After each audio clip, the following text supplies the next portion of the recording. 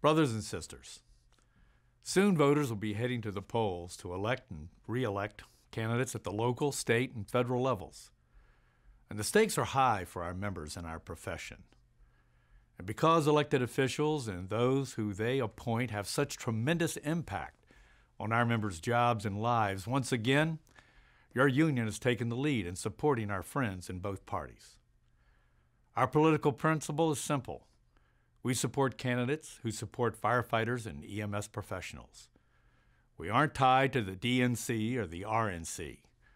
We're not an echo chamber for the AFL-CIO. We are a voice for our members and this union, period. That's why we stood strong for Senator Thad Cochran, a Republican from Mississippi, who helped save and fund the FIRE Act and safer grant programs in his contentious primary and in this general election.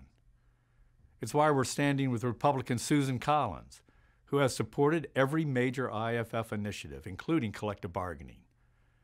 And it's why we are backing the GOP representative who's running for the Senate in the open West Virginia seat. At the same time, we are there for our Democratic friends, like Mary Landrieu in Louisiana, who stepped up to support collective bargaining against massive opposition within her state, and who used her chair of the Homeland Security Appropriations Committee to insist on providing safer waivers to save jobs and bring thousands of our brothers and sisters back from layoffs. It's why we're standing strong to re-elect Mark Udall in Colorado, Mark Pryor in Arkansas, Gene Shaheen in New Hampshire, and Mark Begich in Alaska, because they have carried our water on every issue, and now they face tough challenges.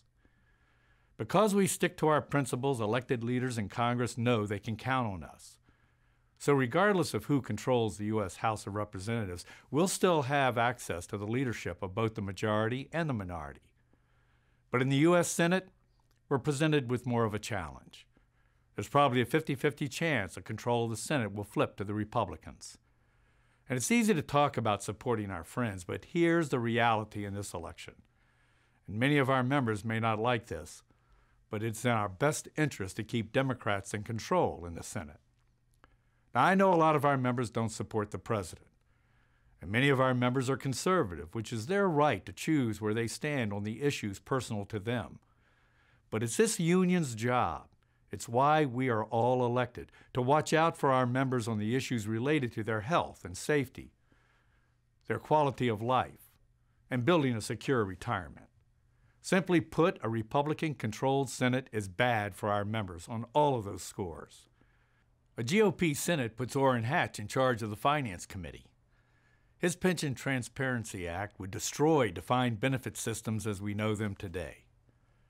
The current majority keeps his proposal bottled up in committee. The current majority makes sure his proposal never sees the light of day on the U.S. Senate floor. But if his party controls the Senate, he will have the power as the committee chair to pass it. A GOP Senate Majority Leader will bring it to the Senate floor. And with a Republican House, who knows if we can stop it. Mike Enzi, an anti-collective bargaining senator who supports right to work and opposes public sector FLSA, would be running the Labor Committee. David Vitter, a shill for the chemical industry, would take over the Environmental Committee. What will that do for addressing toxic flame retardants? You tell me. In this election, we all need to have each other's backs and put those issues that some identify as cultural, wedge, or divisive aside, as critical and personal as they may be, because we can't take those risks. That's why we're working to elect Michelle Nunn in Georgia and Allison Lundergren Grimes in Kentucky. We need to protect our members' future. On the state level, we're working with our state associations and locals to defend labor-friendly governors and state legislatures and take out our enemies. We can beat Paul LePage in Maine, Rick Scott in Florida, Rick Snyder in Michigan, Tom Corbett in Pennsylvania, Scott Walker in Wisconsin, and others who have attacked our pensions, workplace rights, and livelihoods. They have to go. While we are supporting our friends, including those in really tough fights like Pat Quinn in Illinois, Dan Malloy in Connecticut, Martha Coakley in Massachusetts, and John Hickenlooper in Colorado. You know, I've always said elections have consequences. The battle lines have been drawn. Our members' jobs, their pensions, their family's future will be decided on November 4th. Don't allow our members to underestimate the power of their voice and vote in this election. We need to motivate our members. We need to get them out on Election Day to vote. We need to encourage them to get their friends and families to vote. Good luck to you all. God bless you in this IAFF of ours.